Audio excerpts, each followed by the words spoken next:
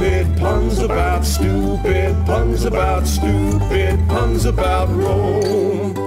When armies stopped barbarians from trying to break in, they celebrated triumphs for bringing Rome the bacon. When Cato looked at Carthage, that nation to the south, said it must be destroyed, while Roman at the mouth.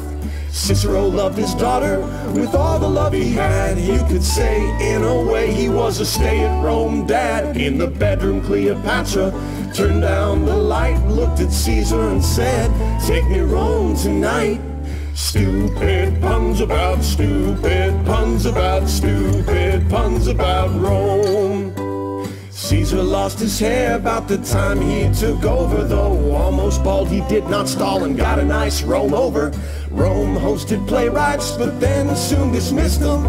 Took a long time to get a Rome theater system. If you came into the city as a farmer or a squire, it was really pretty hard to be a first-time Rome buyer. Diocletian got some guys to come and share his throne, 'cause he thought that no one got to rule Rome alone. Stupid puns about stupid puns about stupid puns about Rome.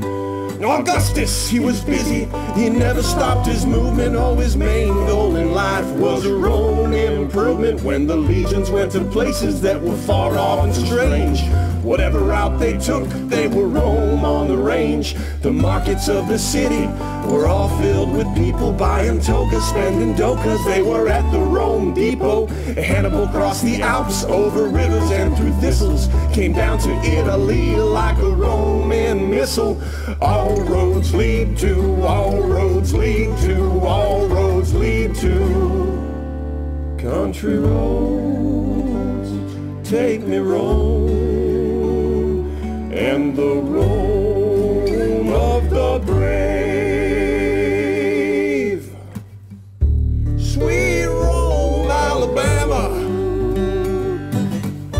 where the stupid puns about stupid puns about stupid puns about Rome. Stupid puns about stupid puns about stupid puns about Rome.